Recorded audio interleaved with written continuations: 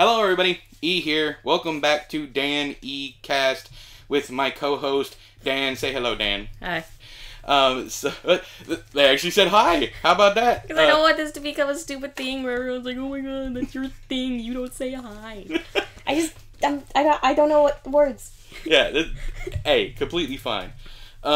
Anyway, so today we are talking about The Shining and the follow-up decades later, known as Dr. Sleep, or called Dr. Sleep, titled Dr. Sleep, whatever. We are going to be talking about my experience having read both the books, having seen all of the movies, and Dan's experience having read and finished The Shining, having tried to read Dr. Sleep, quitting that. They also have not finished the Shining movie. Is that correct? Yeah, but I've watched enough videos on it to know, so okay. I know it.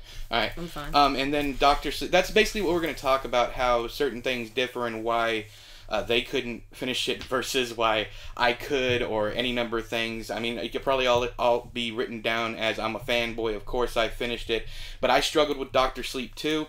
So we'll get to all that stuff. We're going to start with The Shining. First off, so Dan, tell me what you didn't like. We're going to talk about the book version first. Tell me what you liked about the book, what you didn't like. One more thing. My memory is bad, so you go first, because I can remember based on what you say, but I can't pull from my own memory. I was about to say, it's been a while since Dan finished The Shining, so my favorite part in the entire book is the hedge animals. The hedge animals. Yeah, I like that part. The hedgerow animals. I can understand why they cut it for time or just for a different story because it's so different, but that was good. Yeah. It's not even like it was like crucial to the story, but it was still just like I don't know. It's like cutting part of your world out of The Little Mermaid. You know, there's several things that I really, really love about that about the hedgerow animals. Period. The topiary animals, whatever you want to call them. The first thing, of course, is that you never see them move. Mm-hmm. They have Stephen King. I think Stephen King said this. Maybe someone else. It's always scarier to have seen that something has moved. Yeah, like the weeping angels. Right. Than actually seeing them move, and that's a perfect example. The weeping angels from Doctor Who. The knights from Resident Evil are similar. Oh, very Resident Evil 4. Yeah. The knights in Resident Evil 4. That's the yes. Because it's not like you don't see they're still and then they come to life, so it's not the exact same, but it's still similar in that they weren't moving and now they are. They're gonna move. Yeah, it's like playing. It's like playing Village and having all the statues. Like they knew what they were doing. Yeah. It's like, oh shit, they're coming. The scarecrows never did. I expected the entire time, but that's Resident Evil Village spoilers. But anyways, but yeah, there's that. But at the same time, there's the ghosts. Mm-hmm. So, yes, there are ghosts in the Overlook, but there's also another entity. There's something else in there. It's the evil of the Overlook, and then also the ghosts. Exactly. What gets me is, and what is removed from Dr. Sleep, is that entity. Because in The Shining, you have the topiary animals. They obviously moved. Yeah. Right? But that you don't have anything like that in Dr. Sleep. So I think that's a big designation between the two books, where you have there were the ghosts and there were Danny powering. There's a lot of conversation about Danny powering the Overlook. Like the reason why it got so bad as it did so quickly is because Danny had he was like a battery. Right, exactly. But so why don't we see any of that with like Abra or anything? Especially since she's so powerful. Right, there has to be other places like that around, right? That would draw off energy from her. I find that I've been thinking about that recently because I never thought about it before until someone mentioned very recently about how garbage the Stephen King written adaptation for TV was. It had not Rebecca Romaine Stamos. I can never remember the lady's name, but it had the guy from Wings, Steven Weber, who did the audiobook for It, and then Rebecca De Mornay. That's it. Absolutely garbage movie. Terrible. Wasn't it his favorite for a while though, in comparison to Kubrick's movie? It still is, of course, because it actually followed his vision. Yeah. But so you liked the book The Shining. Yeah, I don't like the movie. The movie's bad. It's boring. It's not good. Yeah, I don't care about his, like, oh my god, he put so much effort into it, and anything that you say is bad is actually his intention. I don't give a fuck. It's bad. It's not good. Yeah, it is.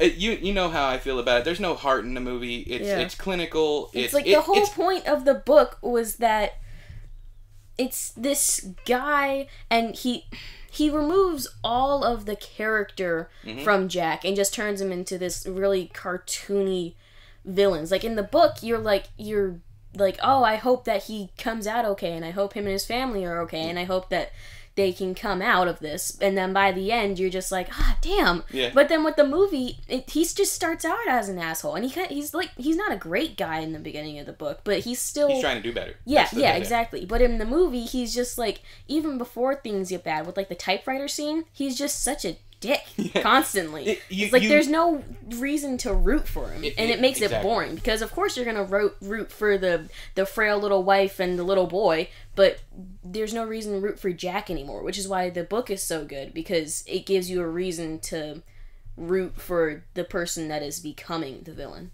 Right, because as soon as you start watching the movie, the number one thing you're waiting for when you watch that movie is for Jack Nicholson to wild out. Yeah. Because you know it's coming. It's because, first of all, it's Jack Nicholson. Yeah, exactly. You know he's bad. It's like Nick Cage. Like, you watch a movie and you just wait for him to lose it. They need to remake The Shining. Oh, no. Like scene for scene, but instead of Jack... No, they don't need to remake it. They just need to replace Jack Nicholson's performance with Nicolas Cage's performance. What's it? They replace the face. Yeah, that'd be great. Oh, yeah. Amazing. Like, the deep fake. That would be amazing, because it would fit so perfectly. I'm surprised Flanagan didn't go and... able to do that now with, like, Cage. The voice, too. They can copy the... I watched a YouTube video where the guy had been, like, building up his portfolio of videos, and then in there was a video, and then the one before that, it was entirely an AI that had copied his voice, and then the video after that, he's like, look at this is crazy. there was some just real quick, little deviation. There was some discussion. I have a friend, I think, Eve Harms, on Twitter, talking to another friend, Autumn Christian, about getting an AI to tweet for Autumn. I guess from Tumblr or something. I didn't really... It was very interesting, but how like bots. They could replace Autumn's Autumn's whole Twitter account, and it would still sound like her. Yeah, because now the AI literally just reads everything that you've done. It's like, okay, I got it. I know what to do. To be more accurate, it's like you need 20,000 tweets or something to go off of. Something like that. It's a specific word count that you have to surpass, not just the tweets. Okay. So yeah, I hate the movie. You hate the movie. I love the book. You love the book. I think I could like the movie a little bit more if I look at it away from the book, but because the book is so unique in certain ways, I don't think that I can look at it that way, because like the Percy Jackson movie, like that's not a great movie. It's a terrible movie in comparison to the books, but I think I can still watch that and have fun with it if I just ignore the books. If I look at it and go, okay, this is its own thing, someone having their own fun with this story, it's not that bad. Right. But with The Shining, I can't even do that, because first of all, it's boring. Second of all, it's boring, and it takes everything that's charming about the book, and like Tony, like the way that they just turn Danny into a creepy little kid. It's like, come on, man. Yeah. It's so lazy. That's what it is. It's lazy. It is. Honestly. And I've never been able to take that seriously, the way he runs around going, and you're not supposed to. He's supposed to be a creepy little kid. And the whole thing in the book is like Tony's like kind of mysterious and he's interesting and you want to know more about it. But then in the movie it's like, oh, creepy little kid. That's it. That's all there is. Yeah, there's absolutely no depth of character. From the start, Shelley Duvall... See, one of the things... I don't want to get to the Dr. Sleep movie yet, but one of the things is the actress who played Shelley Duvall's part in Dr. Sleep was a... I'm sorry. She was a better actress. She was a better Shelley Duvall than Shelley Duvall was. Sad. It's not that she was a better Wendy. No, she was putting more acting into it. Exactly. Poor Shelley Duvall, she was just fueled... It's seemingly just based on her acting and the behind the scenes stuff and how she was treated. the woman was just running on a script and anxiety. That's why it's so bad. And it's like real fear that she's like, if I screw up... That poor woman, no wonder her performance is so bad. Look at what she was dealing with. Here's the thing, of course, like 95% of the people listening to this are completely going to disagree with us about this, of course. But about our take on the Shining movie. Kubrick's thing is a masterpiece, whatever people say, whatever, so on and so forth. This is our personal opinion, but going back to what you said about how bad she was treated, there was an article, somebody finally found her in a little commune, talked to her, and she said that she was treated just fine. So are we talking about someone? But are we talking about someone? Yeah, but are we talking about someone who has either like a PTSD trauma that they buried, or are you talking to someone who's just literally just buried it because they don't want to think about it, or did she literally rewrite her own memory just so she could get past it? I think that's it, because there's video, because I think it was Kubrick's daughter did a documentary about the behind the scenes, and you can literally watch him just being an asshole to her. Yeah, the whole whole filming. Yeah, many other actors have talked about how unbearable he was to work with. Yeah. Me, I don't like any. I'm a Kubrick. I'm not a Kubrick hater. I just don't like any of his movies. Yeah, I've never seen the point. He's fine. It's just like he's not as special as people try to make him. He seems to miss the point for me. He seems to miss the point of heart or feelings or emotions. Period. Because his best characters are emotionless husks. Like, let's say, and they're broken people, which I should like. Yeah, I should really like. It should be interesting. You should be. But they don't feel like people. They just feel like broken. Yeah, you should want to go and dig and be like, okay, why are you like this? But with Jack, it's just like, okay, you're just a dick. Right. Exactly. Okay. Well, I don't care about why you are. You're just mean. Right, with most characters are vases that then get broken, that then get put back together with gold. It's like they're art, better. His characters like art pieces that were made broken. Exactly, it's just a pile of shards on the ground. You don't see the thing as a whole. You don't see it fit. Sculpt the vase. He sculpted the pieces and then glued them together. That's a good one. That's a good one. Like a puzzle, but a really bad puzzle. I can dig it. All right, so okay. That's our thoughts. I don't want to hang up too much on this because I'm more interested. We have 4 things to talk about. Yeah, I'm more interested in Well, we've talked about 2 so far. We've talked about the Shining and the Shining movie, but and everybody's heard me go on and on about. And Dan's opinion of the Shining is my opinion of the Shining. So move on to something that I was actually able to finish that you weren't, which was the Dr. Sleep novel. Yeah. I enjoyed certain aspects of the Dr. Sleep novel. I enjoyed Andy right up front. I enjoyed her. Yeah, she's great. Yeah. I enjoyed Abra. I enjoyed Dan's story. But the thing that bothered me is we didn't have any good villains. Everybody talking about how great Rose the Hat. No. She's not really a villain. She's more of just a antagonizing character, which I guess could be argued that is what a villain is, but I feel like a villain causes a great threat, but she does that, but not really in a villainous way. Who we should be worried about. The person we should be worried about is this little girl who has this insane power that she doesn't know the extent of completely. Yeah. And we know she has this insane power. We see her do these wonderful things, and then Rose the Hat's over here is just sucking the soul steam out of people. Yeah. I never once in the book was I ever worried for Dan. Was I ever worried for Abra? Like she does villainous things, but not to the extent that it actually affects the story. Like, of course, you look at her and you read about her and it's like, yeah, that's a villain character. But then you read what she is inserted into, and it's like, okay, so she's a villain, but not of this story. And that's why I think the book, not the movie, is so good, because they actually make her like a threat. Yeah, I agree. But, I'm gonna add one more thing to that. One of the things here's just a guess from me, a theory of mine, as it were. I have a theory that's the reason why the baseball boy scene exists. The Stephen King to really set it off. Stephen King realized that Abra and Dan weren't going to be in trouble here. Yeah. He knew they weren't going to be in trouble. So he needed a scene, and it probably all just happened naturally. Like, he was just writing, and he was like, oh, this is really going to mess people up. And I will say, the scene is far more disturbing in the movie than it was in the book. Dan, you didn't get to that point, did you? I don't think so. I can't remember exactly where I cut off. But I know it was after Dan and Abra met. Right. Honestly, you could have just read, like, the second half of the book and watch the movie, and you'd have been fine. Yeah. Because that's really the only difference there is the and there's gonna be people that are mad that I say that too. But I know there's a Dr. Sleep fans out there, but for the most part, most Stephen King fans agree. The book just wasn't that stellar. And it had nothing to do with the fact that he was revisiting. In fact, most of us like the stuff from Dan.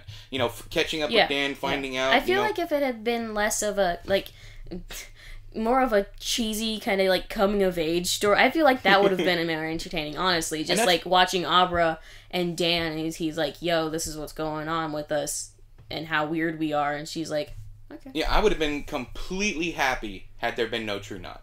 Yeah, I would have been completely happy with just those two. I feel like another haunted that's location what it is. Or something. It feels like he had two ideas, and he was like, "Okay, let's put these together." But it didn't just. He used a very cheap glue. It just didn't work. I like that very cheap glue. The glue was the story. He just shoved them together. He got some Dollar Tree glue. Yeah, it's not even Elmer's. It's just like sticky tack or something. Right. Like it's not that. It's like they're both amazing ideas on their. And if I. Well, you don't know about the Dark Tower series. Like, you haven't read that yet, so you don't know about the Cantoy and all that stuff. Mm-hmm. If you read that, the True Knot is from that universe. Okay, that's cool. They're psychic vampires, and people are out there, Cantoy and True Knot, not the... I understand that. Calm down.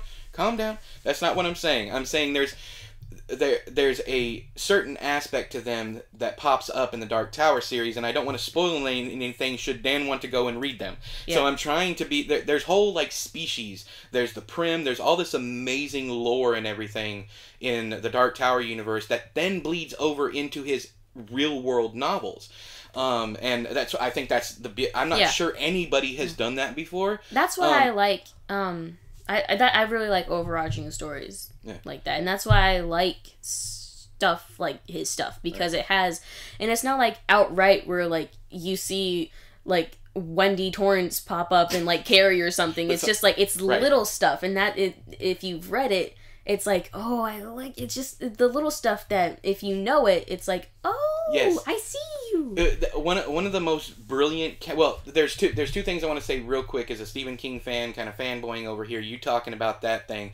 Two of what I consider genius characters popping up in other Stephen King books. There's a book called Rose Matter, where a woman runs away from her abusive husband, goes to live not a commune but a place for like abused women kind of deal. Yeah. She meets a character named Cynthia or Cindy, who's a very, very small character, very small side character. He then puts Cindy, this very small side character, off in this other book called Desperation, and he does it again in Regulators, which is kind of like It's very strange because Desperation and the Regulators have the exact same cast of characters, names, everything, but their personalities are a bit different and their lives are a bit different. He released one of them as Richard Bachman. We'll talk about that one day if you ever read a Bachman book. That's him going, I want to see... I don't want to be associated with this. I want to do what I want. No, well, he wanted to know if he could get a publisher again based solely on his writing, and not, because he was Stephen King, because people were literally joking, saying that they'll publish anything from Stephen King now, even his laundry list. He's one of the first people I've ever heard someone say that about. And another time he did this is with Thaddeus Beaumont from The Dark Half, and I don't want to tell you too much. I don't know how far down the Stephen King rabbit hole you're going to go. I want to give you too many spoilers, but the Dark Half, that book focuses totally on Thad Beaumont. But Thad also pops up in other books, but he's never in the books. He's only mentioned in the other books. And you literally see his entire timeline from the time The Dark Half ends all the way to his death but it's all off screen. It's all in other books. Like, people will be sitting around, hey, did you hear about, Thad Beaumont, or so on and so forth. And I thought that was really, really cool, because usually it's like you said, Wendy pops up, or Dan pops up to fight alongside Roland in the Dark Tower. The Disney conspiracy theories, and where you you see Rapunzel and Flynn and Frozen. Yes, it's that's a little much, but I like the little stuff, Right. Same here, and he does have the bigger stuff. I mean, the dude wrote himself into the Dark Tower. He is a character in the 6th Dark Tower book. Okay. It's good though. It's not the way you would think. It's like, oh my god, this guy's just trying to. He's so full of himself. So it's like Stan Lee and Marvel. But the whole point, the reason why it works the reason why he works so well in Song of Susanna, even though the book is hot trash, the reason why him writing himself into the book works is because the entire Dark Tower series is so meta. Mm-hmm. It is all about story. You have stuff from Harry Potter, Marvel, all different kinds of stuff popping up into the Dark Tower universe, and the Wizard of Oz is a heavy thing in there. They literally go to the Emerald. What is it? Emerald Castle, Emerald Kingdom, whatever the fuck it's called. Yeah.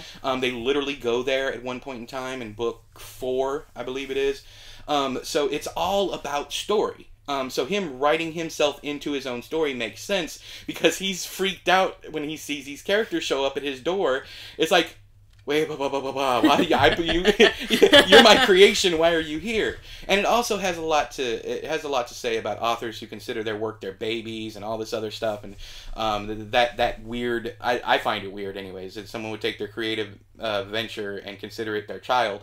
I think it's less their child and more of their creation. It's not they. I got that. But some people treat them like babies. I know. Yeah. But it's like. I kind of understand it, because I have some characters where I'm like, I love you so much. You are amazing. I made you amazing, and I wish you were real. And it's just I think it's just pride. And if someone were to disparage them, you'd probably get a little upset. Yeah. Or if not, a lot upset, right? Yeah. See, I'm not like I think it's more just pride, honestly, and being like, this is a good thing that I did, and I know it's a good thing. That makes sense, because I'm not proud of too much I do. So I'm just I look at things and I'm like, it's a thing. Yeah. It exists. I only have 2 characters that I'm like, yeah, hey, you're amazing. That's 2 more than me, so you're doing good. You're doing good. So yeah, Dr. Sleep, there's going to be spoilers here. I don't think that it's already been spoilers. You're never gonna, but I'm gonna talk deep spoilers.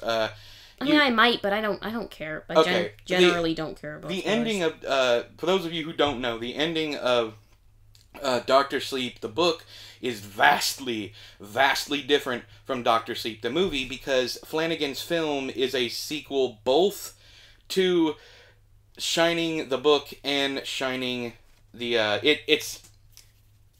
the Shining movie. He managed to blend them both together and give us the ending. He even did because in the film version of The Shining, it doesn't burn down. What's his face? I always forget his name. The old man. Yeah. Dick Halloran. Yeah, sorry. yeah. I always want to call him Richard or Rob for some reason. Anyways, Dick.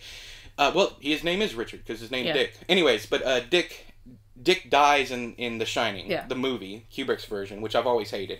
And then it doesn't make any sense, honestly. It's just it literally comes out of nowhere, because Jack just comes around the corner and he's like, "Ah!" It's like, okay, he was just like, "Okay, I need a death in here." this dude went all that way, didn't even get to tell Danny hi, caught an axe to the chest. Anyways, it's pointless at that point. Just take him out if you're just going to do him like that. That's how I feel. But Flanagan was able to, but Dr. Sleep, the book, doesn't open, because we open with Andrea, right? Do we open with? No, we open with Dan. I think you do. We open with Dan going through his second chapter. Yeah, it's the second chapter, because we open with Dan in his. Give me the book. In the destitute. The apartment with the lady and her baby. With the baby with the full diaper. Yeah, lockbox. We open with Dan. Okay. It opens with Dan, and we go through his spiral into trying. He gets to the place where his father was, and then we leave him after he hits rock bottom, after he wakes up underneath an overpass, something like that. He cleans himself up, so on and so forth. Ends up in a little town where he mans the little train that goes around, which is funny because if you go all the way over to the end over here, there's a children's book. Oh yeah, I remember that. So the train that's Blaine the Pain from Wastelands and Wizard and Glass, which is the Dark Tower series. It's an ode to that, anyways. Charlie the Choo Choo kind of deal. Anywho, but I forgot my train of thought where I was going with this. We were talking about the differences. So this one opens up. You go through the paces. You meet Abra, but it's at the point where there's the shootout at the park. Mm-hmm. That's where after that, everything changes. Yeah, I remember that. Because in the book... I don't remember. I remember it ringing up. Right. Dan and Abra end up going out to the location where to Sidewinder, Colorado, where the Overlook burned down. Mm-hmm. And then they fight... Oddly enough, I think they fight Rose the Hat in a tree stand, or something like that, some elevated thing. It was a horrible ending, one of the worst endings he's ever written, and Stephen King's written some horrible, horrible fucking endings. But somehow Flanagan, I'm not going to say somehow, because Flanagan said it wasn't all that hard. No, it's not that hard to be better than epic fantasy fight in fantasy. Yeah, it's not that hard. You got your overpowered superhero against Lex Luthor. You got Superman versus Lex Luthor. I mean, come on, we know how this is going to end. And it's not even that bad of a. It's not even that hard of a train of thought to go to, because literally you just think, okay, well in the movie they didn't do the ending of the book, so what if I just do the ending of the book? Right. Exactly. With this one, Flanagan had the weight on his shoulders to be able to make a sequel to The Shining, a follow-up to it. Yeah, because if you made it, if he just made it this sequel to the book, then movie fans would be mad. And I don't think anyone would really care if he made it. I don't think anyone genuinely would care if he only made it a sequel to the movie, but he did make it a sequel to both, and that's why it's so good. Because he didn't just go, okay, I'm just going to please the fans of the movie. I would like to make this good in comparison to the movie and the book. Right. Because I think where he succeeded the most is that he wasn't trying to make a better film than The Shining. He made his own movie. Yeah, he was just trying to do his own thing with the pre-existing. Right. Even the Easter eggs or the throwbacks or whatever. Some people didn't like the fact that they went back to the Overlook, so on and so forth, because they thought it was just fan service. But he had to do something. And the crazy part is he put the ending of The Shining, the book, at the end of Dr. Sleep, the movie. Yeah. With the boiler. And the sacrifice. Mm-hmm. And all that stuff. I'm just sitting here, I'm like, it's so brilliant. Mike Flanagan is killing it. I will watch anything. I haven't had time to watch his Netflix specials, like the Haunting of So-and-so and the Haunting of whatever. Yeah, and Bly Manor or whatever. Bly Manor, I think, is someone else. That's Turn of the Screw. No, Flanagan was behind. Is? Yeah, Flanagan was behind that. I thought it was two different The first people. one was A House on Haunted Hill, of course, and then the next one, Bly Manor, was Turn of the Screw, is what that's based on. I thought he did Hill House, not... He did both of them. He might not have directed it, but he's the one who produced it. He's the same showrunner, as it were. But I'm very upset that his revival isn't getting made, same as I was when I heard Josh Boone's revival isn't getting made. I want to see one of these directors do revival because they have such a passion for the source material. It's an amazing book. It's one of my favorites. That's the problem I would love for you to read it eventually. I think that's the problem that probably came out of the Shining movie, is he just didn't care. He just saw... He got the source material and he's like, okay, I'll make it a movie. He's a fan. He's a huge fan. Mike Flanagan is just a... No, Kubrick. Oh, Kubrick. Kubrick should have made his own... That's what I'm saying. movie. Like, I think what happened is he didn't actually really care. He was just like, okay, I got this. I'll go do something with it. Yeah, Stephen King said the problem with Kubrick is he didn't believe in ghosts. He didn't believe in magic. Yeah. He didn't believe in any of that stuff. You had Just funny because the movie is so often debated. Like, oh, is there ghosts or not? Literally, the freezer door is unlocked. What do you think? If there's not ghosts, then it's the Invisible Man. Yeah, there's an entity in the Overlook, and there's ghosts. And Danny is a battery, like you said. That's exactly what happened there. So as far as Dr. Sleep, we just like we did the last couple times we've done this, and there's more episodes to come. We were worried, well, not worried. I was worried about getting this office done so that we can do this without any background noise or anything. There might be a slight echo. I'm not sure how good the audio is out here, but anyways, next week we're going to be talking about the Hunger Games. We're going to be talking about... Dan has read all of them, even the prequel. So is No, not yet. You haven't? Okay. I read the beginning of it, and I gave up on it. Because she has. I can find the audiobook, probably. Okay. Run So, through it. yeah, you can blow it's through it. It's not that long. Yeah. Because, anyways, so we're going to be talking about the Hunger Games. That's why I didn't title this podcast / video, so whatever you want to call it. I didn't call this Stephen King whatever or King themed because we're going to be talking about other things. Anyway, so Dan has watched the movies, read the books, listened to the books, whatever. I have not read any of them. I'm not interested in them whatsoever, but I am interested in the cultural phenomenon of them, so I will be watching the movies. We should do the dumpster fire that is Divergent. I hate those books. I hate those movies. How many movies did they make? Did they make all the movies? Yeah, they made all of them. They did? Okay. Yeah. So here, if you've read all the Divergent books? No, I read the first one, but we can rage about that one anyways.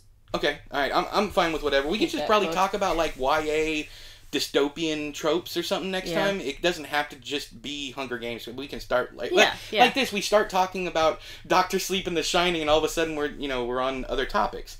So, but we've covered all of this stuff. In your opinion, so far, out of all the stuff that you have read, I'm not sure if I've asked you this before, what's your favorite Stephen King, or even his movies that you've seen? You may not. Well, I've read 2 books so far. So Pet Sematary and The Shining. Oh no, I've read 3 Carrie? of mine because I did read Pet Sematary. So I don't know. I put them all equal.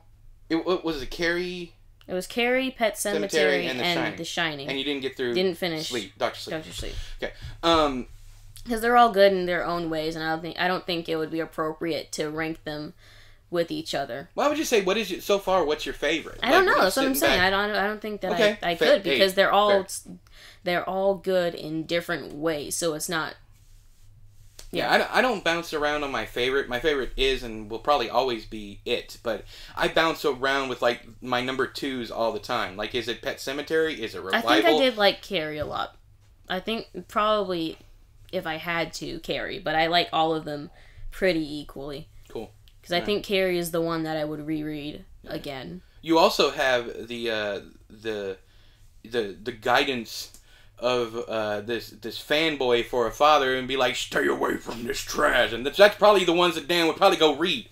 That's the funny part. I don't. No, okay. Because I don't like rewatching things really. I don't like wasting my time. I like just doing something that I know I'll like, and that's why I just reread things so often. I would love for you to read Elevation. I have the audiobook if you want to listen to it. I would love for you to read that one just so that we could discuss it, whether or not you like it or not, because it is such an SJW dumpster fire. Like, it is everything that everybody complains about, like on the conservative side of things. Mm-hmm. Like the things that they complain about that don't actually exist. Well, they just kind of think it does. It's like when people try too hard, like they're like keyboard warriors. Like they're not actually going to do anything to enact real change. They're just going to sit around and talk about it, right?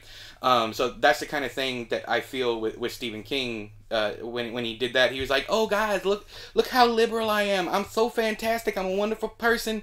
I'm gonna have this guy with the savior complex come in and save the lesbians. White savior. Yes, lesbian savior. Anyways, but I had a problem with it on a very basic level. It just felt like that to me, where he was just like waving his flag in the air, going, look at me, I'm an ally." But he's done it in other books so well, so much better, that this one is such an anomaly for me. It's almost like he didn't write Honestly, because of the time period that it came out, that's probably literally what it is. It's probably literally him going, I gotta make sure people know that I'm not... Honestly, yeah. The terrible person. Yes. It's funny, another thing, there's a scene in Institute where 2 characters, one of them is, I think one of them is adult, and one of them is a preteen or young teen, and one of them makes a crack at like Trump or something like that, and they fist bump because right, that's the face, what? Right? But here's the thing: there are people in the world like that. Like we both hate this person, fist bump, But there are people out there like that, right? So it is cringe, hella cringe, but there are people out there like that because Stephen King's like that. He's out there right now. He'd be the type of person to walk up to someone and go, fuck Trump, right? Yeah, you know, but it feels more. It doesn't feel like it comes from a place of authenticity. Yeah. It feels like it comes from a place like Performative I want activism. people to like me. Yeah. Performative activism. That's exactly what it feels it like. is. That's what it's called. Yeah. It also from this is also coming from a person who has 2 videos up on his channel. One of them is fuck Trump. But anyways, that was just to get rid of like a certain subset of my viewers who were just. Anyways, that's a whole other story. But I would like for you to read Elevation. If you hate it, I don't expect you to get any farther into it. It's a super short book. It's like not even 100 pages, and the font, it probably should be about 50 pages is what it should be if the font was normal. So it's basically a long short story is what it is. But he's done these things better. I think The Drawing of the Three is one of the best books about civil rights ever written. And I know there's people out there right now, especially not white folks, rolling their eyes. But I think the interaction between Detta, Suzanne, whatever you want to call her, this woman has like a dozen different names throughout the course of the series. It's Detta, Odetta, and Susanna. They call her Susanna at the point. But her being a civil rights activist, and Roland being like the neutral. He has no idea about racism, any of this stuff. He's not even from this world. He's like, y'all are crazy. Are you trying to tell me that they hate you just because of the color of your skin? And then Eddie over here, who's from a completely different time, because Detta is from like the 60s and 70s. Mm-hmm. Eddie's from the 80s. It's just all these cultures really mashed together, and it's one of the best, I feel, as a white person who has no dog in this fight. It felt like it felt stronger than anything he's done recently, mm-hmm. And that was one of the things that was strange about the casting of the Dark Tower movie that people were worried about, and it had nothing to do with the fact that they race swapped Idris Elba, Roland. And had Idris Elba play. It's like, how are we going to do this? The second one, where the whole point of the second one is the clash of these characters. Well, it's easy. He's not experienced it. If that's the problem that they had. Well, I'm talking about the adaptation. That's what I'm saying. Yeah. It's easy if he's from a world where it doesn't exist and he's a dark guy. Then going to like no, but what I'm saying is Detta. One of the things that Detta is so pissed off about is these white men. That mm-hmm. she done got stuck with, and that was like, yeah. So if Roland's black, you don't have that. You don't have that contrast. Yeah. You get what I'm saying? Okay. And I guess they could have done with Eddie, the other. Yeah, I mean it's not like the other guy doesn't right, exist but still. and I'm not even. So saying it could be a thing where she's like, "Oh, stupid white guy," and he's like, "Huh? What are you talking about?" And she's like, "What do you mean? What am I talking about?" That's pretty much what happened. Eddie understands it because he's from our time, yeah. But Roland's from the world moved on, and that is just not an issue anymore because you're worried about monsters and honestly, I feel like it could be even funnier since he's played by a black actor now, and she's like, "What do you mean you don't understand? It's racism." Yeah, okay, yeah. Look at you. Yeah, it's racism. Well, it's not even like I didn't even have an issue with it, but people did have an issue with it. That's what I'm saying. Like, I think it could be more interesting than it was originally with him being white. It could be more interesting with her being like, "Look at you. What do you mean you don't understand?" Hella true. Exactly. It's just funny the way people get stuck on certain things. When it has to be this thing, a character has to be these things. But yeah, going back with we get off on I get off on tangents and I take you with me. I understand that. Trust me. I'm not saying we. I get off on tangents and I take you with me.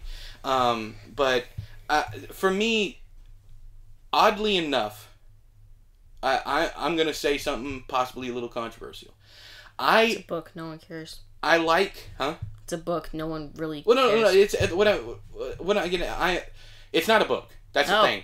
I like Dr. Sleep the movie more than The Shining book, The Shining movie. Oh yeah, definitely. I like it more. I think Flanagan's film is better than anything King, Kubrick, any of them did. Yeah, it's just objectively good. Like people are always like, art is subjective. Yes, but on the other hand, if you compare a little doodle that a 1-year-old did to like a painting by like a seasoned painter. obviously one is better than the other, and that's what this is. It's obviously just in so many ways. Like, you can like things better than the other. Like, the pre-sequel of the Borderlands games, terrible game, but it's my favorite. Like, 2 is objectively the first. It's map design, it's just boring other than the story, but that's unrelated. But it's just no, it's related. It's interesting to me.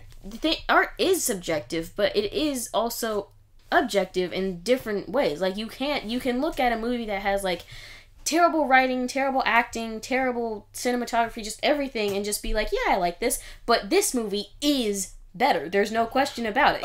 You can literally say that it is better. If you want to say objectively, Mike Flanagan's film is good. Yeah. It is well shot. Yeah. There aren't any gaping plot holes that I can think of.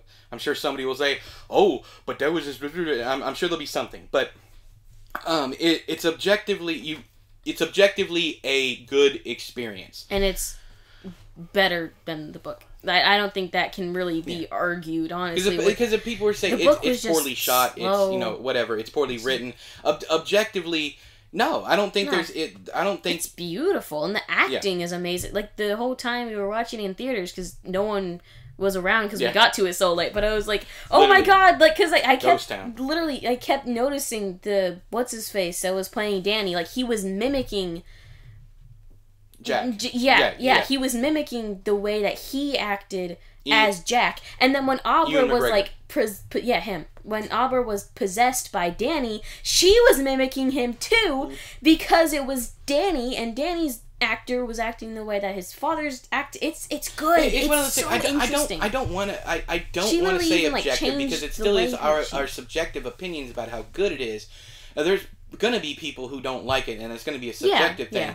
I'm trying to think. I had something on the tip of my tongue about the objectively.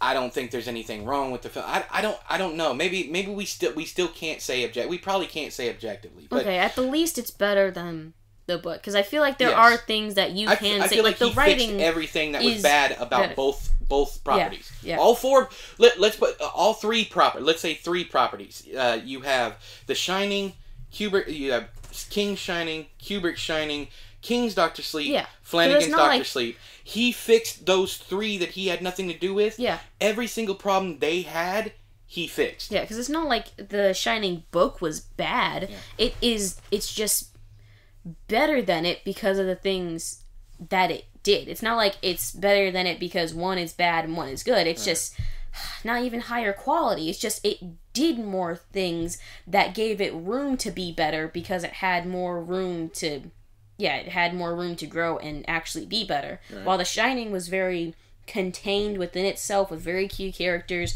It was in one location the entire thing. It had a very set story. With the Dr. Sleep movie, it's not like all over the place, but it has a lot more characters and it moves a lot more, and it has the themes from The Shining get expanded upon a little bit more in that too. And the only thing that I wish Flanagan would have done that King didn't do in Dr. Sleep, or I wish that King would have done in Dr. Sleep, is give us a little more, like, with the entity, because when the Overlook is burning down, this, like, black batwing shadow comes flying out of it. Mm-hmm. And you also hear, like, roaring and whatnot that's not it's kind of like what they were trying to do in Pet Sematary when he's going to bury whichever one, but at the very end. Yes. And he sees, like, the stupid face. Because in the book, it's like he's hearing, like, the noises and stuff, and that it's kind of like what he did there. Because that's like it's not ever explicitly. Yeah, it's like it's all about Lewis's fear. He's noticing it. He's like, there's something's going on. Yeah, exactly. Yeah, but it's like the topiary animals. Once again, there's something going on. I just don't know what the fuck it is. Yeah. I think that's more scary than if they had got up and jumped at him or anything. Because it's like, it's...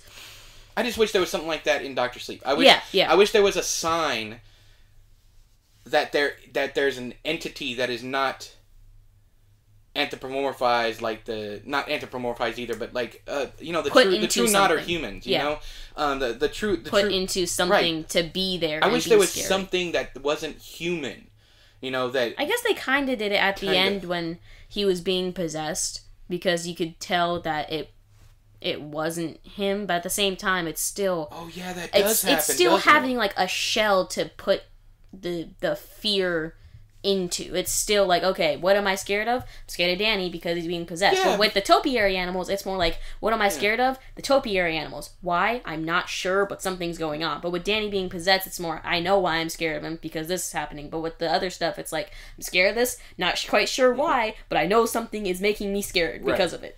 And throughout the entirety of the Stephen King universe, you find these entities and these things that feed on fear. Yeah. Pennywise is, of course, the biggest one everybody points at. But you also have the True Knot. They suck the steam out of you, but you taste so much better when you're scared. Because it's so much more. I actually like that it's a lot seasoning. Because I feel like it's kind of like Monsters, Inc. in that way, where like... Ooh, that's good. Because I think it's probably less the fear and probably more the overload of emotion.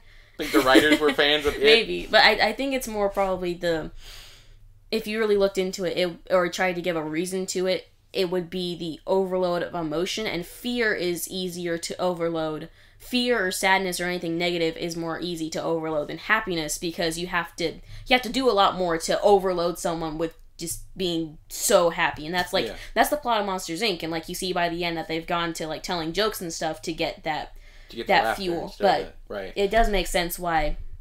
Also, animals fear. Animals can sense when you're afraid because you let off pheromones or certain things in either your sweat or whatever exudes from you. Animals can tell when you're frightened. They can also tell like just when we're happy too, because I know with our animals, when we're happy about stuff, they jump up and they're like, "Whoa, what's going on? You guys are happy. What Especially are we happy Ash. about?" She's like, "Oh, what are we celebrating?" Yeah, it's like my sister laughing. Like my sister will laugh and go, "Ha! Wait, what's funny?" Yeah, but. Yeah, Exactly. it does make a lot of sense within the stories. Like, why does that add so much to the experience? Well, it's because there's more going on. When it's just someone sitting there, like, and you're eating their soul and nothing's happening. But when they're also scared, there's more. There's literally more going on. And nothing's happening. I love that she said that you're just eating their soul and nothing's happening. Oh, this soul is so blasé. Yeah, that's great. But it's a very cool, just a little added feature. Yeah, like it also opens the opportunity for like the opposite of that, where like they're like happy vampire feeders, right? Like they just feed off of happiness. They just suck up. They just show up to birthday parties. That's what I was just about to say. They show up at kids' birthday parties. It's like, woo! He's like, yay! I'm so full. Now I can go hibernate for 27 years. Oh, that's great. Or they show up at like weddings and stuff. Well, I should write something like that. Something that feeds off happiness. Yeah. Like but an evil entity that feeds off happiness. Like it doesn't like make them sad. Like it doesn't make them sad. That's what a clown is. That's what a clown is. Oh, well, I mean, but it was still. I'm not saying it. Sucking fear down. I can't. But what I'm saying is, I can't do a clown. Big. Who feeds off happiness? People are like, this dude's just trying to do a reverse Pennywise.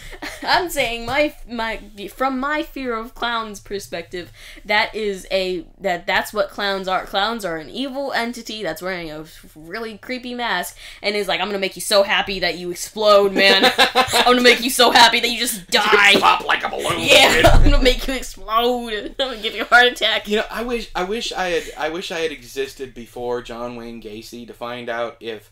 Because you look back at like from the 20s and whatnot, those clowns were horrible. Clowns, but they're terrifying. But those clowns look they look terrifying back then. That's why people always like sepia tone they tried to photos. like explain my fear of clowns. It's like, oh, it's because of this and horror movie clowns and John Wayne Gacy. No, it's because if I look at that is not human. That is strange. There is something going on behind that. Yes, it's like the uncanny valley. That's what it's. But that's the thing. It's you don't know. It's like people, it's like right now with everybody wearing masks. You don't know what they're doing behind those masks. You don't well, for know me, what it's lies it's not in as wait. bad because it's literally half of your face. It's not like a whole bodysuit and paint and everything. With clowns, it's like this whole costume and getup. I'm like, ugh, what are you hiding? But with masks, it's just half of your face. Yeah, but people have been talking to me, and I've been sitting there sticking my tongue out at them and whatnot, and just making goofy things. There was a guy on a TikTok who said that this is going to be me once I can go back to work without a mask, and it's literally someone else is talking to him. He's like, mouthing. I gotta tell people since they can't see me. He's like mouthing their words, like mocking them, and they're like, "Dude, what are you doing?" He's like, I thought I don't have my mask on." And then he does like the tongue stick out and whatnot. He's like, "This is gonna be the issue when when the masks come off." And it's true, because I've been doing that to people too. I've been like, but I'm staring right at him like, I'm just doing all kinds of weird stuff, but I'm being quiet. So, but yeah, but definitely there's that. I just wonder if it's just the fear of the unknown, right? If before John Wayne Gacy, if there were people who were like, clowns terrify me, because children have always been scared of clowns. I'm sure there were. He kind of amplified that. I'm sure it was not a lesser fear, but a fear that wasn't taken as seriously, like the fear of the dark. Like I feel like that's just one of those things where people were more like, well, it's just a clown, it's just a guy in a costume, it doesn't really matter. But then after that, people are like, oh, I see what you're talking about now. I see. Yeah, because this one's over here eating pee-pee. Yeah. Like literally, like he's over there eating penis. So like not in a good way. He's over there like chopping them off and eating them. It's the clown anyway. Yeah. But that's why I'm not scared of like Pennywise or like Art the Clown or anything, because I look at those and I see a horror monster. I don't see something that is hiding something. I just see I can see it and I see that it is trying to scare me. But the thing with clowns is it's not trying to scare me, but it is. Right. It's trying to do the exact opposite. Which is trying to make me happy. Is a very controlling terrifying. Thought. That's a very controlling thought when you think about it. Like you have no control over that fear, and it's a completely irrational fear. It's kind of like me with dolls. Yeah. I have never ever and Child's Play was one of my favorite series of all time. But there's something, and I can do evil dolls. Because they look evil. Yes, exactly. It's not like a porcelain doll that you'd see in your great-great-grandmother's attic. Exactly. You look at Chucky and you go, okay, that is a doll that is designed to be scary. But this little motherfucker this porcelain. No, I'm not pointing at anything. Sorry, Dan's looking over. It's like there's not. I'm just pointing off into like make believe. Yeah. It's like this creepy motherfucker. It's smiling at exactly.